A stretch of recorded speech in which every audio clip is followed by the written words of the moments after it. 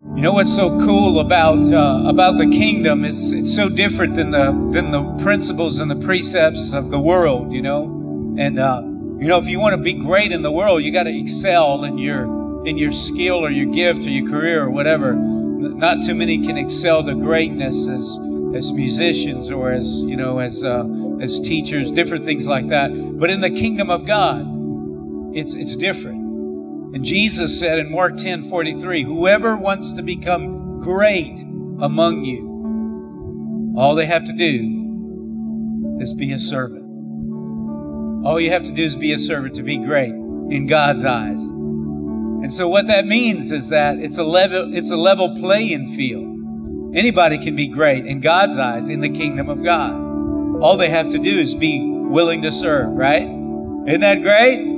And so there's a lot of greatness in here today. Man, cool. Wow. Man, we're among the greatest, right? So Jesus measures our greatness not by our status or title, but by our willing to serve. And so God determines our greatness not by how many people serve us. Because in the world, it's like you're great if you got all these people serving you. But in the kingdom of God, He says greatness is how many people you serve, not how many people serve you. It's different, right? It's different. And so there's some characteristics of servants the Bible lays out. And I just want to touch on those this morning and kind of set our hearts and our spirits right as we go out. And the first one is this: servants must have a good attitude. Have you ever gone to a restaurant and it looks like the waitress or the waiter don't want to be there? And like if you ask them for some water, they act like you're bothering them. That's not a good attitude, right? And so as servants in the kingdom of God, we don't want to serve. We don't want to go out there in the community and say, I'm going to help you. You know, we don't want to do that, all right? Come on, y'all with me? Philippians 2 says this. How many of you know Jesus is our example? And it says this: have this attitude in yourselves, which was also in Christ Jesus, who, although He existed in the form of God, He did not regard equality with God a thing to be grasped. But He emptied Himself, taking the form of a bondservant, and being made in the likeness of men, being found in the appearance of man, He humbled Himself by becoming obedient to the point of death. Servants are humble, and they think of others more than they think of themselves. Again, in the world, it's different.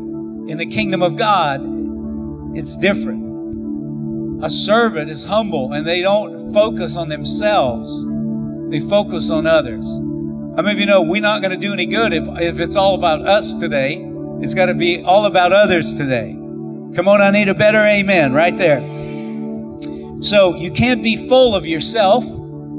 You have to empty yourself. And that's what Jesus did. He emptied Himself. And so that's the attitude we have to have. And so in Matthew 6, Jesus said, when you do good deeds, don't try to show off. If you do, you won't get a reward from your Father in heaven. When you give to the poor, don't blow a loud horn. That's what show-offs do in the meeting places and on the street corners, because they are always looking for praise. I can assure you that they already have their reward. Now, I want my reward to be from the Lord, not from man. What about you? So we don't show off. We just humble ourselves and just go serve. And let the Lord get the reward. Let the Lord get the praise. And He said, let me get the praise and you'll get the reward. Amen. How many of you know that we're serving the Lord today? We're serving others, but we're serving the Lord. And we got to remember that. Anyway, so servants have to have the right attitude. You don't have an attitude about it, right? Hey, can you go do that? That's an attitude. We don't want that today, right? We're driving that out in the name of Jesus, right? Okay, number 2, servants must have a big heart. You got to put your heart into it, right? Your heart has to be a part of it. And so the scripture says in Ephesians 6, serve wholeheartedly as if you were serving the Lord, not as men, because you know that the Lord will reward everyone for whatever good he does, whether he is slave or free. Again, the Lord rewards us, but you got to put your heart into it. Again, going back to the restaurant, and you say, hey, could you get me some ketchup? And you can tell their heart's not in it. Right? And so as we serve people today, we don't want to act like we'd rather be somewhere else. We want our heart to be in it, right? And so we have to have our heart in it. And to keep your heart right, you got to remember, we're really not serving people today. We're serving the Lord today. And that's what the scripture says. It says that you got to serve the Lord wholeheartedly. And so that way, you're not expecting like this huge gratitude from people that you serve. Because whether they think it's a great deal that you're helping them or not, it doesn't matter. Because that's not what we're doing it for. We're doing it because we want to please the Master, right? And so if you serve as unto the Lord and not to man, then it'll be easier to keep a good attitude, because it don't matter how they respond. Because, sometimes you try to serve someone, they got an attitude about you serving them, right? But we're not going to get bothered by that. We're just going to keep our focus, right? Come on, are y'all with me? Amen. And so we need to serve God, or we need to serve with a heart of compassion. And the old adage is people don't care how much you know until they know how much you care. And the Bible says in Matthew 9 that Jesus, in verse 36, when he saw the crowds, he had compassion on them. He had compassion on them. And so we want to serve out of a heart of compassion and just, with a heart that is tender, that is loving, that is compassionate, that is merciful, that is kind, that is patient. Are y'all with me? Come on, you feel that coming on you right now? I just sense it. It's just coming on. The Lord is just, He's clothing us with compassion. And that's what the Bible says. Jesus had compassion when He saw the crowd. And as we go serve today, can we just ask the Lord for compassion? Amen. And of course, we need to serve the Lord with a heart for souls. Really, that's what we're trying to do. We're trying to make people move over from the kingdom of darkness into the kingdom of light. Come on. We're trying to just encourage them to just leave the kingdom of darkness where Satan is abounding and want them to just move over into the kingdom of light, right? So we need eyes for eternity. And everybody we see today, we need to see that there's a soul inside that person. And we need to be thinking about that. That we're trying to just touch their soul. We're trying to touch their spirit, man. And we want them to feel the love of God. Amen. And so that's what we're after. And so, everybody you talk to, be nice, be kind, serve them on all that. But just think about this, man. There's a soul that one day is going to spend eternity somewhere. And it'd be great if we get a chance to move them just over closer to the kingdom of God and to the cross. Amen. And so listen, one more thing about that is that, don't be bashful. Don't be timid. If you get some conversation going with somebody and it opens up for you to just, ask them, hey, are you a Christian? Or maybe that's not the best question. If it opens up, just start talking to them about spiritual things. Where do you go to church? What's your spiritual history? Have you been serving the Lord? Just ask them questions.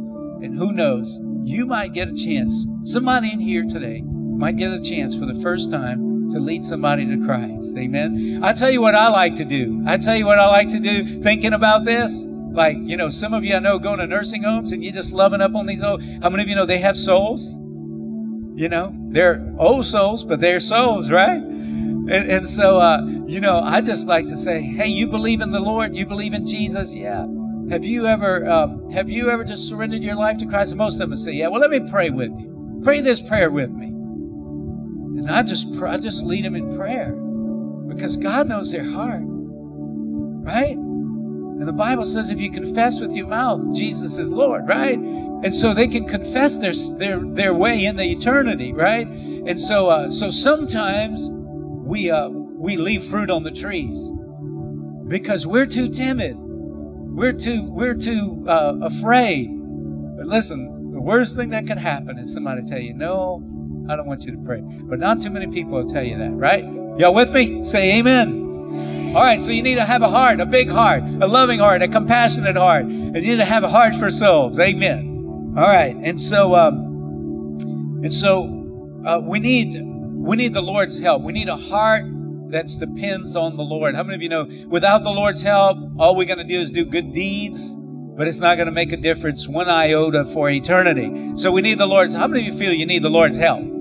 And so remember Acts chapter 1, you will receive, I like the NLT, it says, you will receive power when the Holy Spirit comes upon you, and you will be my witnesses, telling people about me everywhere, in Jerusalem, Judea, Samaria, and to the ends of the earth. We need God's power to do God's work. And it's His Spirit that works through us, that touches other people. You know, you can touch somebody's mind when you just use your head. But whenever you use the Spirit of God to touch people, it touches their spirit, not their head. And we're trying to touch their spirit, right? Amen. Come on. We need God's power. We need God's grace. We need God's Spirit. We need, listen, the fruit of the Spirit, right? The gifts of the Spirit, right? It's all about the Spirit. And so if God empowers us, we can make a big difference today. And so, you know, we've already done some tremendous work. We've been fasting, we've been praying, and we've been asking God to put His hand on us, right? And I believe that God is going to answer our prayer, and He's going to do that. And so I want to just take a moment now and just pray, and then we're going to take a picture, and then we're going to divide up, and we're going to head out into the highways and the byways, and we're going to compel them to come into the kingdom. Y'all ready? Why don't you just stand with me? And let's just, we need God's help. You know, the Bible says that His grace is sufficient. And Paul said, I found out whenever I'm weak, He is strong. So some of you may be a little nervous. You may have a lot of anxiety and you feel a little weakened. You're in a good place to experience the grace of God in an extraordinary way. Amen. So now listen, if you have the liberty and the freedom, why don't you just lift your hands like this? This is a sign of surrender, a sign of dependence. And we're saying, God, we need you today. We need your help. We need your power. We need your presence. We need your Spirit. We need your grace. Thank you, Lord God, for just coming right now. Thank you, Lord Jesus, for just coming and just empowering and filling, Lord, every heart and every life. Come on, just begin to cry out to God. God, we want to make a difference. Lord, we don't want to just clean houses. We don't want to just pat people on the back. We want to see eternity change. We want to see lives change. We want to see lives touched and blessed of God. Lord, we want to see hearts, Lord, compelled to come in to the kingdom of God. And Lord, we can't do that. Lord, you said that we are the light of the world. We are the salt of the earth. Lord, we need your grace. We need your power. We need your presence. We need your Spirit today. Come on, just begin to cry out. Lord, we say, come. Lord, we say, open up doors even now. Lord, we say, make way even now. Lord, we say right now, Lord, give us divine appointments. Lord, give us divine appointments. Lord, let somebody be walking right in our path right when we get there. Lord, we pray that you would just orchestrate conversations and that you would just give us receptive hearts that are open. Lord, we pray right now that you would just break the power of fear, that you would break the power of fear off of people's lives in the name of Jesus. We say drive out fear out of us and drive out fear out of the people we're going to be serving. Lord, we pray that you would just break the power of fear and that you would just overcome it with the love of God, because perfect love casts out fear. Thank you, Lord. Perfect love casts out fear. Thank you, Father, for your grace. Thank you, Lord, for your power. Thank you, Lord, for your presence. Come, Lord. Come on, let's pray. Let's do warfare for a minute. Lord, we declare that souls are coming in, that lives are being changed, that, Lord, it's going to have an eternal impact on the people that we serve. Lord, that people, administration of places that we going into, that their lives will be touched, that their hearts will be won. Lord, we're believing, God, for the favor of God, the anointing of God, the grace of God. We bind up the powers of darkness. We bind up demonic forces that are holding people in hostage and in bondage. We pull down the blinders off the minds and the hearts of the unbelieving. And Lord, we're believing that miracles are going to take place today. We're believing that people are going to be healed.